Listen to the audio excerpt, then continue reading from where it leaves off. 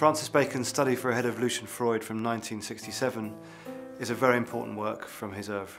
This relationship, rivalry that began in the late 40s between the two greatest figurative painters of the second half of the 20th century is really encapsulated in this series of paintings that they made of each other.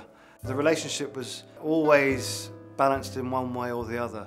When Bacon first met Freud, he was the grand artist. Freud was very much in his awe.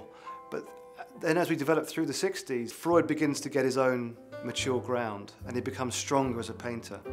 And it's at that moment that their relationship flips in the late 60s, early 70s.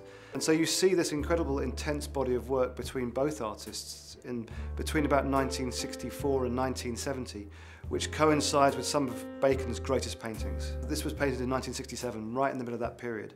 After that, in the 70s, they really just drifted apart. So I think it's a very important moment of intense friendship, intense proximity, and that is conveyed in just these incredible series of brushstrokes.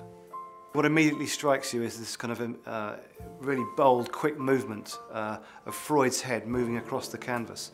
And the movement almost erodes his facial features. But what you have is this incredible profile, and it is absolutely Freud's profile. It could be nobody else. Bacon encapsulates that with a very, very quick sweep of the brush, which just shows how well he knows him. Throughout the painting you have this incredible movement and texture. In parts of the painting you see that he's used bits of his corduroy jacket and dabbed it with red paint and then put it onto the painting. So you have these kind of incredible moments of red paint with pattern on it. And in the background, what really makes this painting extraordinary is the background.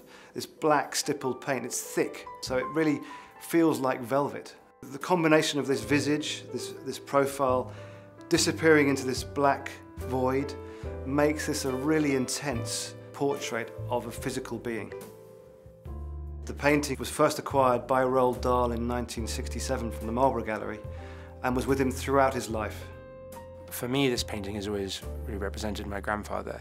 It was there in the sitting room for my whole childhood. This incredible flash of green and white and black, almost quite disturbing face looking down upon us. The genius of Dahl's writing is to really distill our existence into simple language that children can understand. And I think that in a way this portrait head is the most distinct portrayal of Lucian Freud's being that you could ask for.